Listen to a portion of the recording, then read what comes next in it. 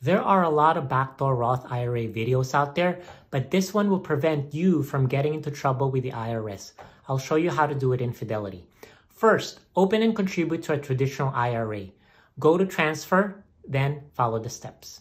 Second, investor contribution. If you skip this step, you may run into the IRS step transaction doctrine issue, which is too boring to explain.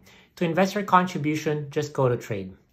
Third step, move any SEP or rollover IRAs you may have into your current 401k. If you skip this step, you may end up having a surprise tax bill next year. Again, this is because of the IRS aggregation rule, which is too boring to explain.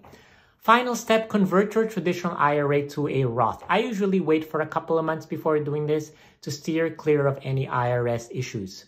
Go to transfer and complete the step. The backdoor Roth is a key step to retire by 55. If you want to retire by 55 and need expert guidance, go to retireby55.net.